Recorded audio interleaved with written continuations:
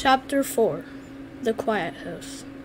Miss Dovetail was buried in the graveyard, in the city within the city, where generations of royal servants lay. Daisy and her father stood hand in hand looking down at the grave, for a long time. Bert kept looking back at Daisy as his tearful mother and grim-faced father led him slowly away. Bert wanted to say something to his best friend, but what had happened was too enormous and dreadful for words. Bert could hardly bear to imagine how he'd feel if his mother had disappeared forever into the cold, hard earth. When all their friends had gone, Mr. Dovetail moved the purple wreath sent by the king away from Miss Dovetail's headstone and put it in its place the small bunch of snowdrops that Daisy had collected that morning. When the two Dovetails walked slowly home to a house they knew would never be the same again. A week after the funeral, the king rode out of the palace with the royal guard to go hunting. As usual, everyone along his route came rushing out into their gardens to bow, curtsy, and cheer. As the king bowed and waved back, he noticed that the front garden of one cottage remained empty. It had drapes at the windows and the front door. "Who lives there?" he asked Major Beamish. "That's the Dovetail house, your majesty," said Beamish. "Dovetail? Dovetail?" said the king, frowning. "I've heard that name, haven't I?" Yes, sire," said Major Beamish. Mr. Dovetail is your majesty's carpenter, and Miss Dovetail was your majesty's head seamstress."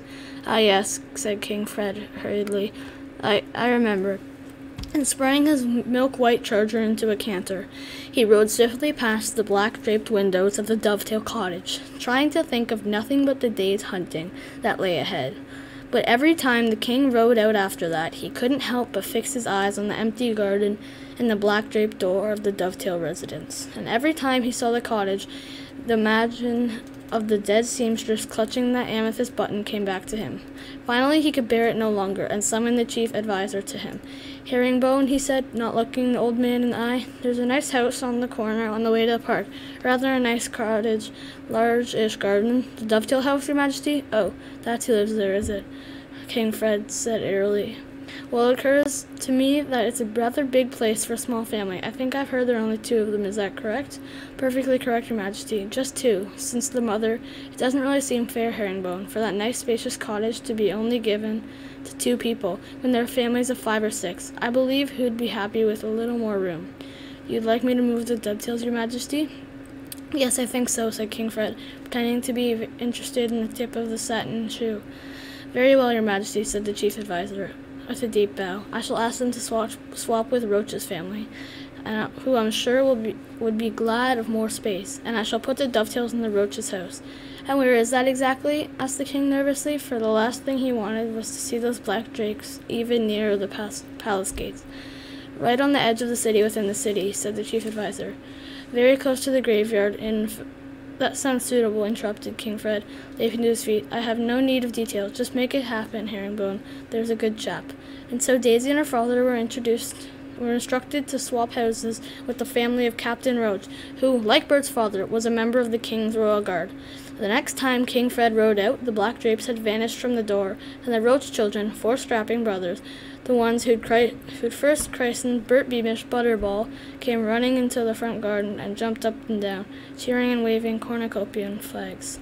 King Fred beamed and waved back at the boys. Weeks passed, and King Fred forgot all about the Dovetails and was happy again. Chapter 5 Daisy Dovetail. For some months after Miss Dovetail's shocking death, the king's servants were divided into 2 groups. The first group whispered that King Fred had been to blame for the way she died. The second preferred to believe that there had been some kind of mistake, and the king couldn't have known how ill Miss Dovetail was before the order, and that she must finish his suit. Miss Beamish, the pastry chef, belonged to the second group. The king had always been very nice to Miss Beamish, sometimes even inviting her into the dining room to congratulate her on particularly fine batches of Duke's Delight or Folderol fancies. So she was sure he was a kind, generous, and considerate man. You mark my words. Somebody forgot to give the king a message, she told her husband, Major Beamish. He'd never make an ill servant work. I know he must feel simply awful about what happens. Yes, said Major Beamish. I'm sure he does. Like his wife, Major Beamish wanted to think the best of the king, because he, his father, and his grandfather before him had all served loyally in the royal guard. So even though Major Beamish observed that King Fred seemed quite cheerful after Miss Dovetail's death, hunting as regularly as ever, and though Major Beamish knew that the Dovetails had been moved out of their old house to live down by the graveyard, he tried to believe that the king was sorry for what had happened to his seamstress, and that he'd had no hand in moving her husband and daughter. The Dovetails' new cottage was a gloomy place. Sunlight was blocked out by the high yew trees that bordered the graveyard, although Daisy's bedroom gave her a clear view of her mother's grave through a gap between dark branches. As she no longer lived next to Bert, Daisy saw less of him in her free time. Although Bert went to visit Daisy as often as possible, there was much less room to play in her new garden, but they adjusted their games to fit. When Mr. Dovetail thought about his new house or the king, nobody knew. He never discussed these matters with the fellow servants, but he quietly went to work, earning the money he needed to support his daughter and raising Daisy as best as he could without her mother. Daisy, who liked helping her father in his carpenter's workshop, had always been happiest in overalls. She wasn't the kind of person who didn't mind getting dirty, and she was very interested in clothes. Yet the days following the funeral, she wore a different dress every day to take a fresh posy to her mother's grave. While alive, Miss Dovetail had always tried to make her daughter look, as she put it, like a little lady, and had made her many beautiful gowns, sometimes from the offcuts of material that King Fred graciously let her keep after she'd made his superb costumes. And so a week passed, and then a month, and then a year, until the dresses her mother had sewn were all too small for Daisy, though she kept them carefully in her wardrobe. Other people seemed to have forgotten what happened to Daisy, or had got used to the idea of her mother being gone. Daisy pretended she was used to it, too. On the surface, her life turned to something like normal.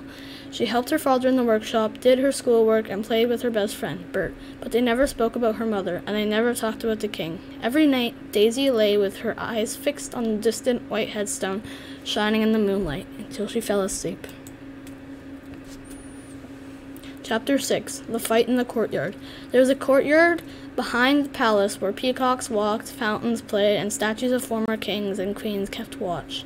As long as they didn't pull the peacocks' tails, jump in the fountain, or climb the statues, the children of the palace servants were allowed to play in the courtyard after school. Sometimes Lady Eslanda, who liked children, would come and make daisy chains with them. The most exciting thing of all was when King Fred came out the door up into the balcony and waved, which made all the children cheer, bow, and curtsy as their parents had taught them. The only time the children fell silent, ceased their games of hopscotch, and stopped pretending to fight the Ickabog, was when Lords Spittleworth and Flapoon passed through the courtyard. These two lords weren't fond of children at all. They thought little brats made far too much noise in the late afternoon, precisely the time when Spittleworth and Flapoon liked to take a nap between hunting and dinner. One day, shortly after Bert and Daisy's 7th birthday, when everyone was playing the usual between the fountains and the peacocks, the daughter of the new head seamstress, who was wearing a beautiful dress rose-pink brocades, said, "Oh, I do hope the king waves at us today." "Well, I don't," said Daisy, who couldn't help herself and didn't realize how loudly she'd spoken. The children all gasped and turned looking to her. Daisy felt hot and cold at once, seeing them all glaring. "You shouldn't have said that," whispered Bert, as he was standing right next to Daisy. The older children were staring at him, too. "I don't care," said Daisy, color rising in her face. She started now, so she might as well finish. "If he hadn't worked my mother so hard, she'd still be alive." Daisy felt as though she'd been wanting to say that out loud for a long time. There was another gasp from all the surrounding children, and a maid's daughter actually squealed in terror. "He's the best king of cornucopia we've ever had," said Bert, who'd heard his mother say so many times. "No, he isn't," Daisy said loudly. "He's selfish, vain, and cruel." "Daisy," whispered Bert, horrified. Don't be silly." It was the word silly that did it. Silly, when the new head seamstress's daughter smirked and whispered her hand to her friend, while pointing at Daisy's overall. Silly. When her father wiped away their tears in his evening, thinking Daisy wasn't looking. Silly. When to talk to her mother when she had to visit a cold white headstone. Daisy drew back her head and smacked Bert right in the face. Then the oldest Roach brother, whose name was Roderick and now lives in Daisy's old bedroom, shouted, "Don't let her get away with it, Butterball," and led all the boys in shouts of "Fight, fight, fight." Terrified, Bert gave Daisy's shoulder a half-hearted shove, and it seemed that the only thing to do was to launch herself at Bert, and everything became dust and elbows until suddenly the two children were pulled apart by Bert's father, Major Beamish, come running out of the palace on hearing the commotion to find out what was going on. "Dreadful behavior," muttered Lord Spittleworth, walking past the Major and the two sobbing, struggling children. But as he turned away, a broad smirk spread over Lord Spittleworth's face. He was a man who knew how to turn a situation to good use. He thought that he might have found a way to banish children, or some of them anyway, from the palace courtyard. Chapter 7. Lord Spittleworth Tells Tales. That night the two lords dined, as usual, with King Fred, after a sumptuous meal of Baronstone venison, accompanied by the finest Jeroboam wine, followed by a selection of Kurtzburg cheeses and some of Miss Beamish's featherlight fairies' cradles. Lord Spittleworth decided the moment had come.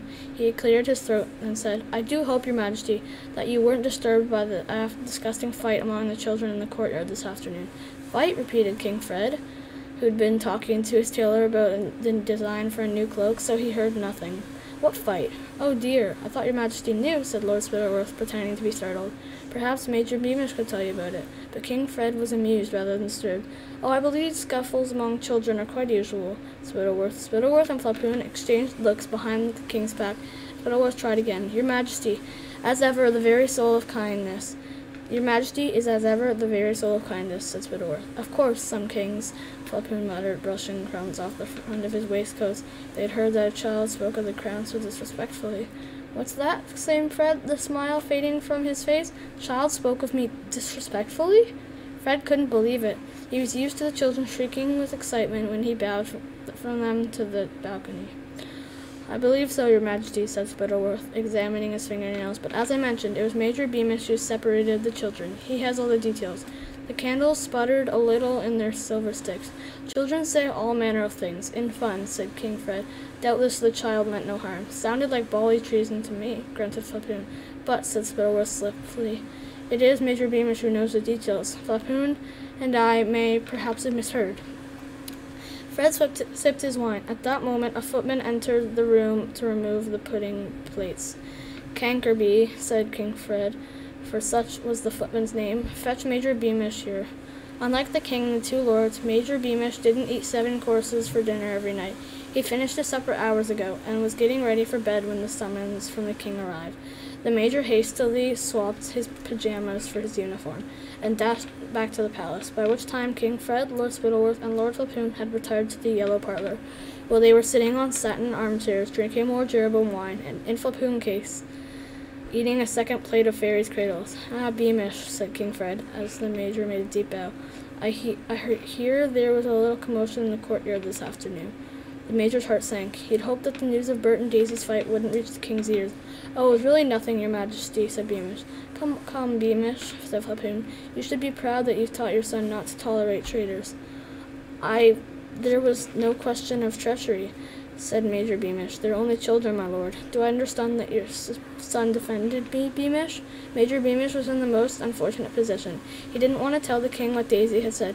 Whatever his own loyalty to the king, he quite understood why the motherless little girl had felt the way she did about Fred, and the last thing he wanted to do was get her in trouble. At the same time, he was well aware that there were 20 witnesses who could tell the king exactly what Daisy had said, and was sure that if he lied, Lord Spittleworth and Lord Flapoon would tell the king that he, Major Beamish, was also disloyal and treacherous.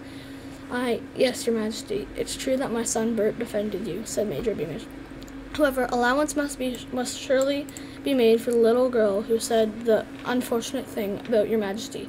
She's passed through a great deal of trouble, Your Majesty, and even unhappy grown-ups may talk wildly at times."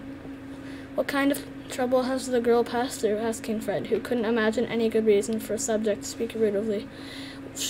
Her name is Daisy Dovetail, Your Majesty," said Major Beamish, staring over King Fred's head at a picture of his father, King Richard the Righteous.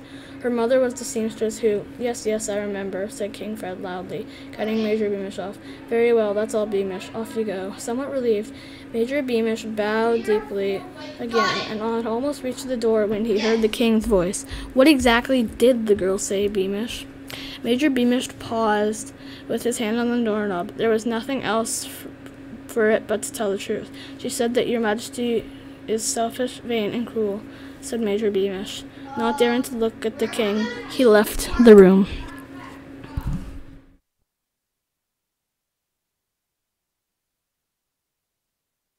Da-ni-da-da-da.